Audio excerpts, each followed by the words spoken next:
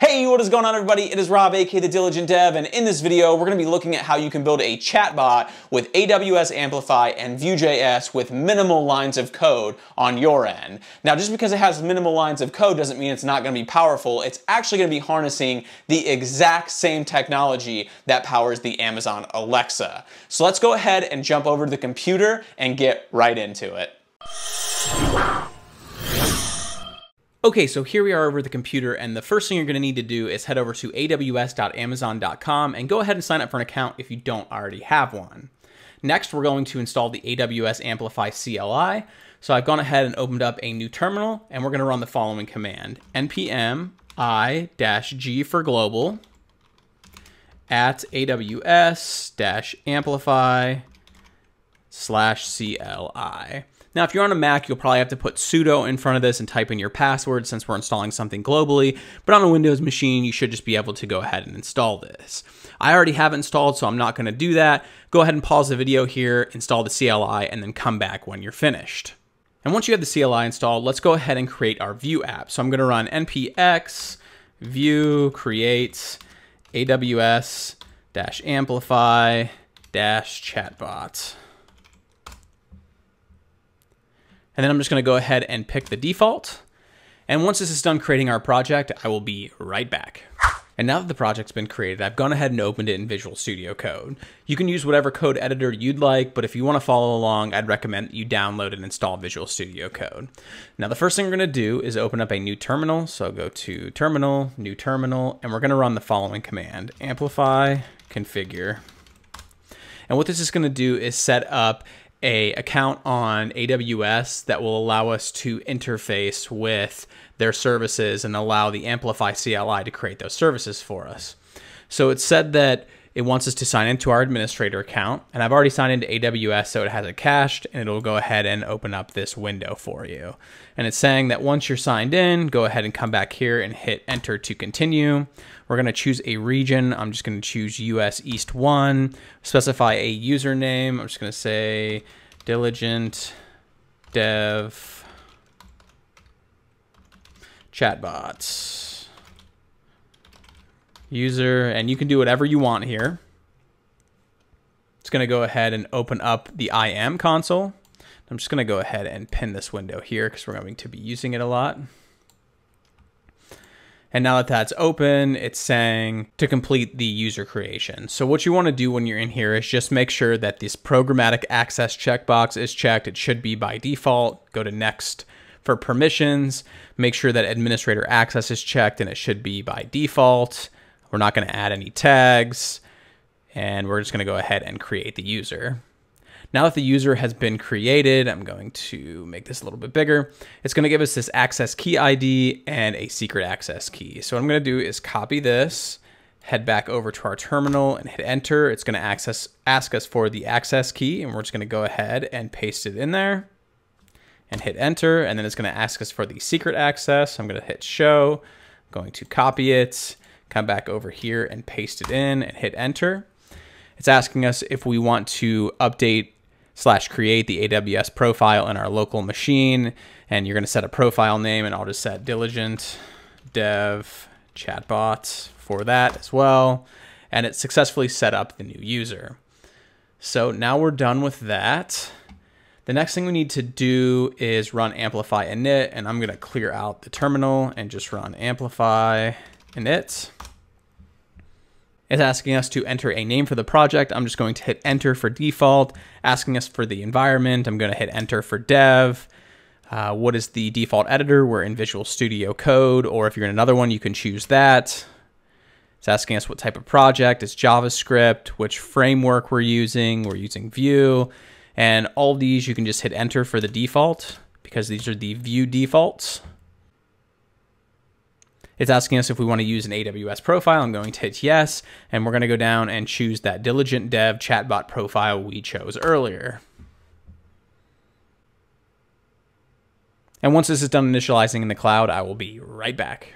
Okay, now that Amplify has initialized our project in the cloud, let's go ahead and start adding resources to it. So we're going to come back down here into the terminal, and we're going to run the following command: amplify add interactions. We're just going to hit enter for the default for the resource. We're going to start with a sample. We'll do order flowers. And it's going to ask us if we're going to be targeting children with this bot. We're just going to hit N for no. And it's going to say that it was successfully added to our resources. The next thing we're going to do is run another command called amplify push. And this is going to go ahead and set up our bot inside of our Amplify project in AWS. So I'll just hit enter there. And next it's going to give us a little summary of what it's going to set up in the cloud. So I'm just going to hit Y for yes. And then once this is all set up, I will be right back. Okay, so now our bot has been provisioned on AWS. So what we're going to do is come back down to the terminal and we're going to run the following command, amplify console. And what this is going to do is open a new web page and it's going to display our Amplify console.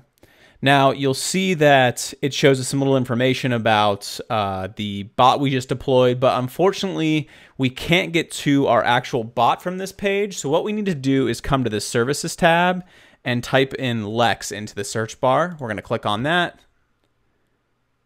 And then we'll see that we have our bot right here. So I'm going to go ahead and click on it.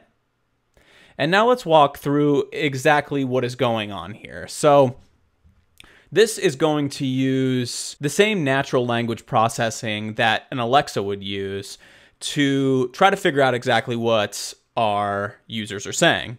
So we have some sample utterances here, and the user does not have to say this exactly. As long as they say something like this, the bot will recognize exactly what they want. So if someone was to come to our bot and say, I would like to pick up flowers, or I would like to order some flowers, or something along those lines, then it's going to kick off our chatbot process. When the bot is initialized, you can fire off a Lambda function, but we're not going to do that for the purposes of this demo. Next, we have slots down here, and this is the sequence of questions that our bot is going to ask our end user in a conversational style. You'll see that the first one is they're going to ask what type of flowers. The second, they're going to ask for a pickup date. And the third, they're going to ask for a pickup time. Now you'll see our flower type here is going to be displayed on the pickup date and also in the pickup time. Now we have these different slots. And think of the name as your variable. Well, let's go through this. First, we have the priority over here. And this is the sequence in which the questions are going to be answered. You can move them up and down with these little arrows. Then we have required, and it's going to be whether or not this is a required field. Next is name, and think of these as like the variable types that are going to be passed back to you when a user is done interacting with the bot. Next, we have the slot types. And you'll see that we have this flower types, which is a custom type that Amplify has gone ahead and set up for us. And we see we have it over here. So if we click on it, you'll see that we have expanded values, and there's 3 different options that a user could choose from, and you'd want to put your options in here. So let's go back. That's a custom slot. And then you'll see we have pickup date and pickup time, and these are provided by Amazon, and you'll see they have a ton of them in here. You could go ahead and check these out, but an Amazon.date would be the date, and the time would be the pickup time that the user would want. And these are the prompts that are going to be asked when we want to capture this data. Next down here, we have our confirmation prompt, and it'll say something like, okay, your flower type, which they have picked up here, will be ready for pickup by this pickup time that they specified here, the pickup date that they specified here. Does this sound okay? And the user will say something like yes, no, sure, something along those lines to let the bot know that they can confirm the order that is being placed. If they say no, then this is the response that's going to come back. Now, once the confirmation prompt has been answered, there's a couple different things we could do here. We can use a Lambda function to process the order, or we can just return the parameters to the client, which I'm going to do. And then we have a response that we can put in here. So let's go ahead and add a message, and we'll say something like, thank you. Well, thank you. Your order has been placed successfully. And we're just going to hit enter. And once it's all said and done, that is the last thing that the user will see. I'm going to go ahead and save this. We're going to build the bot. And it does take a second to build. And once it's done building, I will be right back. So as we can see here on the screen, the bot was built successfully. I'm just going to go ahead and close this. And before you even leave this page, you can just go ahead and test your bot. So we're going to test it over here. And I'm just going to say, I would like to order some flowers. It's going to ask us what type of flowers. I'm going to say roses, which is in our custom flower type slot. It's going to say, what day do you want the roses to be picked up? We'll just say tomorrow. At what time do you want the roses to be picked up? And as we're filling these out, you'll see that these slots are being filled in. We'll just say 9 a.m. It's going to say, okay, your roses will be ready by 9 on tomorrow's date. Does this sound okay? We'll just hit yes. And it'll say, thank you, your order has been placed successfully. And it gives us a summary of what we've chosen. But what we're interested in is actually getting this bot into our Vue project. So let's go ahead and minimize this. And in the terminal, we're going to run the following command. npm I AWS-amplify, AWS-amplify -Vue. And hit enter.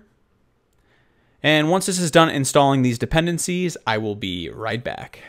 Okay, so our package is installed successfully, and what we're going to do is set up Vue to go ahead and use those packages we just installed. So let's head to src main.js, and up here at the top, we're going to say import amplify, star as amplify modules from AWS-amplify.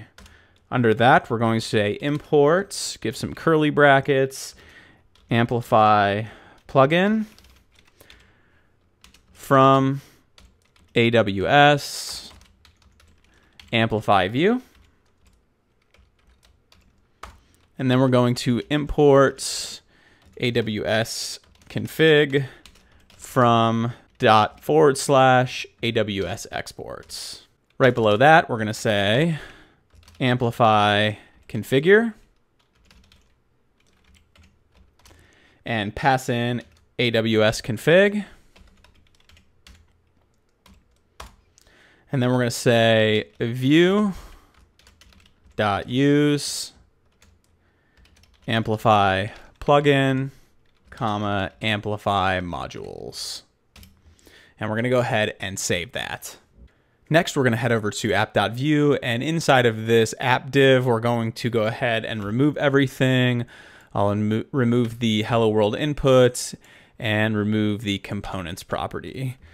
Now, fortunately for us, Amplify gives us a Vue component called Amplify Chatbot that we can just plug and play inside of our application. So we're going to say Amplify-Chatbot. And we'll go ahead and close that. Now this chatbot is going to take a config. It's going to be v-binded to it. So we'll say chatbot config, and we'll set that equal to chatbot config. Down here in export default, we will add a data property. And inside of it, we will do our chatbot config. And inside of that, we're going to give it a bot property and set it equal to our bot in the AWS console. So let's go ahead and head back there and see what our bot name is. If we go back and reload, go find Lex again, we can see that the name of our bot is orderflowers_dev. So I'm just going to go ahead and copy that and head back to our project and paste it in there. Now, instead of the bot closing on the completion of an order, we don't want it to do that. We want it to display that message saying, thank you for your order. So we'll do clear completes property and set that equal to false. Now, in order to see the actual values that the bot has captured, we need to import a package from AWS Amplify here at the top of the script tag. So we'll say import curly brackets interactions from AWS-Amplify. Then below our data property, we will make a methods property. And we will call this handle complete. We will pass in an error if there is any, and confirmation. Inside of here, we'll say if there is an error, we'll just alert the error and return. If there's no error, we'll just alert the confirmation. We'll do JSON.stringify confirmation. We'll go ahead and save that. And then we're going to need to register our interaction. So right above the method, we'll do a mounted. This is a lifecycle hook provided to us by Vue when the component is mounted to the screen. And all we're going to do is say interactions.complete or onComplete. And we're going to pass it the name of our bot, which is this order flowers dev. And then we'll bind that to our handle complete function. So we'll say this dot handle complete. So let's go ahead and save everything.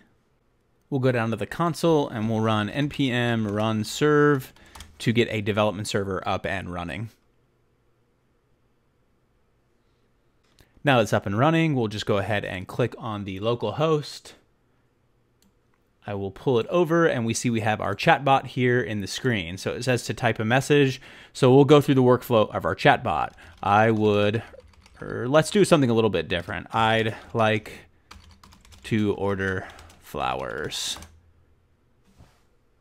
What type of flowers do we want to order? We'll say roses again. When do we want them to be picked up? We'll say today.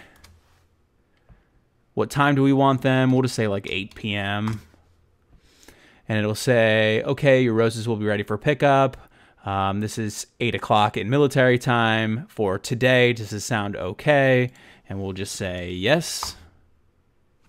And then it's going to give us exactly what our inputs were. We see we have our flower type of roses, the pickup date of today, and the pickup time.